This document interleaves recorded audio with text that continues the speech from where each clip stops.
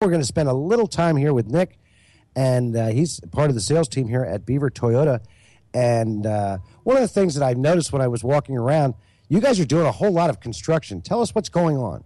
That's correct. We're actually expanding the parking lot. We're going to bring in about twice as many lots as we have now, parking lots, to allow for the increase of inventory. Really, thanks to our customers here in St. Augustine, the demand is there for inventory, and so we've been fortunate enough to expand to accommodate everyone's needs. Well, you've taken what was a retention pond, now you've turned it in time. What is the timing for this?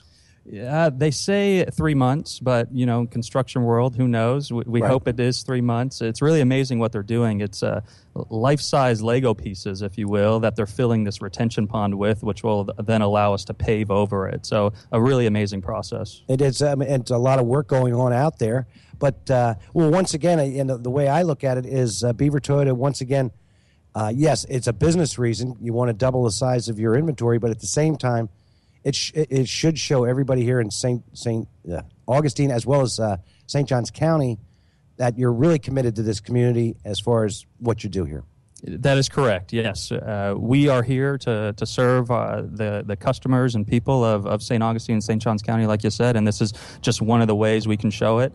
Along with that, we're also installing a car wash, which is complementary for all our service customers. Again, just another way to show our appreciation to the customers that come into Beaver Toyota and allow us to earn their business. And we appreciate that, and we appreciate what you've done. And, Mike Beaver and Linda Beaver and Matt and everybody on the team here, Jerry, George, yourself, everyone else. I'm sure you appreciate the fact that, the better you do, I think that the customers are going to come here and they're going to stay here for a long time. And if they need anything, you guys are here to fix it. That is correct. Yes, we are here not just when we sell you a car or service your car, but for any other needs that you may need along the way. So you're looking at 3 months and maybe 4 months at the most to get this thing up and running, so that'll take you right about mid-summer. That's correct.